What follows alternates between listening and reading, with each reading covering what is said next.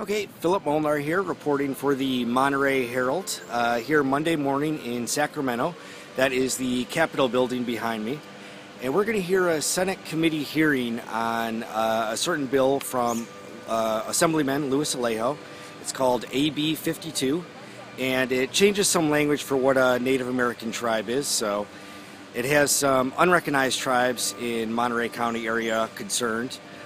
Luis Alejo himself says it's not going to have a big effect like the way they're reading it.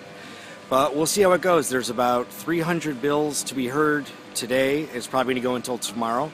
And my internet connection's a little bad, so I don't know how many I'll get through.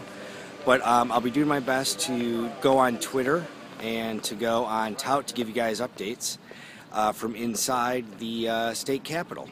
So thanks for following along.